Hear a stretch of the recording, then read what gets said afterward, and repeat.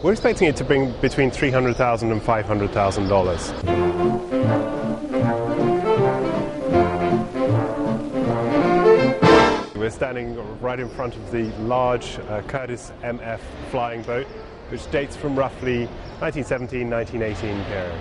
We understand that they cost roughly $6,000 in those days. Navy aircraft built by Curtiss, literally within a decade of planes being built at all. It's a biplane. As you can see, we've got two structures there of wings. It's powered by a V8 Curtiss engine, which would have provided about 100 brake horsepower.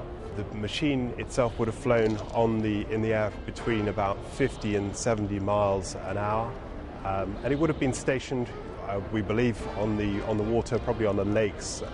It's a freshwater machine that would have patrolled just the beaches and the sea bays. The condition, given its age, we're getting on for something that's nearly 100 years old, is actually quite remarkable. As far as we can tell, everything is there. The nose all the way back to here, you're talking about roughly 28 feet in length.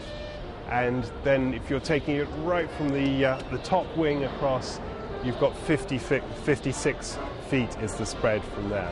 That whole section from here all the way out, totally dismantled. The bolts would come out of here, that would hinge downwards, it would rest on this, and then you could literally separate it from the main hull.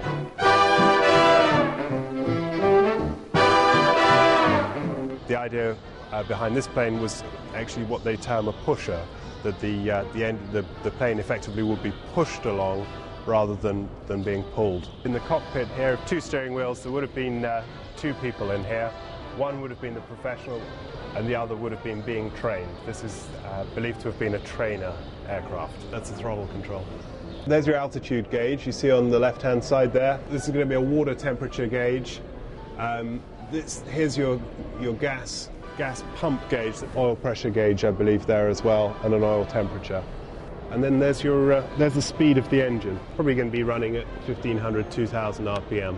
The engine is powerful but reliable, and that it isn't stressed. That's your gas gauge sitting there. There's your gas tank. The gas came from there. And on your dash that you'll see down here, you would have been pumping the fuel to make sure that you had good enough pressure. There is no reason why it couldn't be flown once it had been restored and tested.